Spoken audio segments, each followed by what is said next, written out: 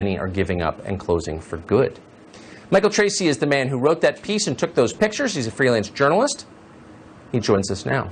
Michael, thanks so much for coming on. I'm struck by two things. One, how good this piece is and how arresting the images are. And two, that you, who don't work for a big news organization, did this story when almost nobody else did. You just drove from little city to little city and asked the people who live there, how are things going? Why isn't the Washington Post and the New York Times, why aren't they doing this? Well, that's true, Tucker. I mean, it wasn't rocket science. We were told that this was the biggest protest movement ever in U.S. history, or at least the New York Times very excitedly reported that.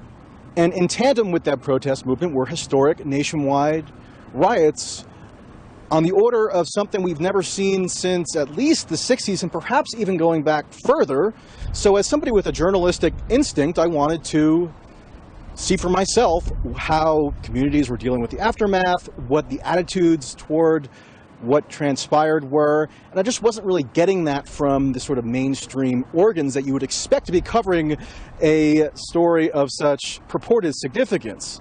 And you're right, I mean, just traveling around, I can't tell you how many boarded up establishments I've seen. It's impossible to keep a tally, and this is across the entire country. I've driven across the continental United States. And if you go to the New York Times, or you go to the Washington Post, or you go to any of these other outlets, it's not as though there's an easily accessible tally anywhere where you could, find out what the precise quantification is of the amount of destruction that's been wrought in these purportedly historic events. And you really have to ask yourself, why is that? Why has journalistic resources not been deployed to illuminate the scope of what occurred? It's a pretty simple question to pose, and yet the answer seems to be elusive. So let me get your subjective view of it all. Having done it, driven coast to coast through towns big and small, you've lived in this country all your life. What's it like? How extensive is the damage?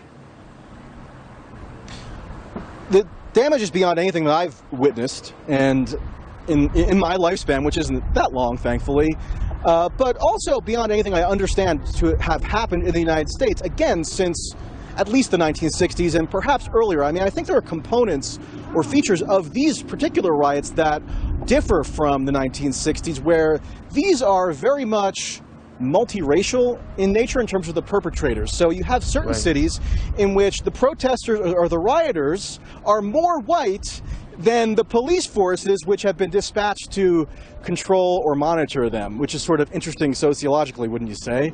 And, again, when you go to, even some relatively sparse locales, like you mentioned in the intro, Green Bay, Wisconsin, Olympia, Washington, and then in combination, obviously, with Chicago and Seattle and Philadelphia, again, the enormity of this just has not been anywhere near close to conveyed by the information sources which the public relies upon for accurate depictions of what's going on in the country around them. And that, to me, is disturbing as a citizen in addition to a journalist. Another thing that I noticed when speaking to the residents of a lot of these places, many of whom are minority, many of whom are recent immigrants, as you noted, whose livelihoods have been completely upended, is that their sentiments differ markedly from the activists and journalists who profess to be speaking on their behalf. These residents, again, largely non-white, tend to be far more scornful, far more condemnatory of what has racked their communities than the pundits and the activists who gallivant around and claim to be their representatives in the popular discourse. Could not be a wider gulf there, and that also has not been anywhere near close to adequately conveyed. Yeah, so that's journalism. When a reporter actually gets out on the road with a car and a notebook and asks people questions, you find surprising things. So Michael Tracey, thank you so much. I hope our viewers will read your piece. It's worth it. Appreciate it. All right, thanks, Tucker. Well, students ought to be heading back to school at the end of this month or the beginning of next.